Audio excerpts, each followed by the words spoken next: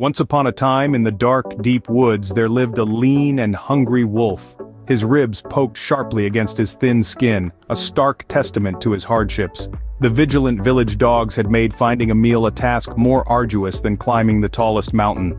The wolf's spirit was as worn as his body, weighed down by the bleak reality of his existence. One fateful night, under the canopy of the twinkling stars, the wolf crossed paths with a plump, well-fed house dog.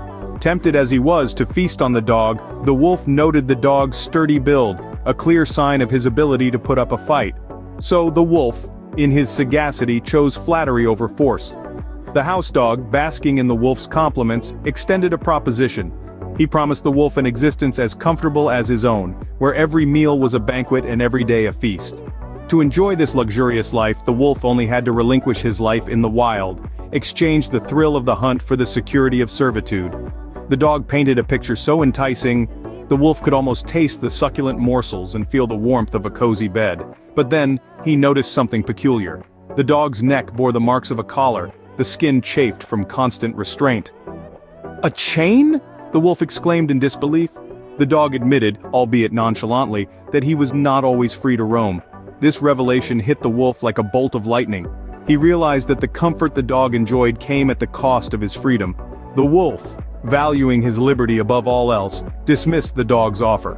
He would rather face the challenges of the wild than be chained in comfort.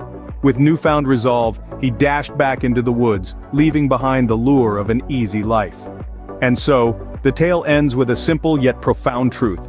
There is nothing in the world worth trading your freedom for. No amount of comfort, wealth, or worldly pleasures can equate to the value of liberty. As the wolf chose the wild over a chained existence, we too must remember to value our freedom above fleeting comforts. So the next time you find yourself yearning for an easy way out, remember the wolf and the house dog. Ask yourself, is comfort worth the cost of your freedom?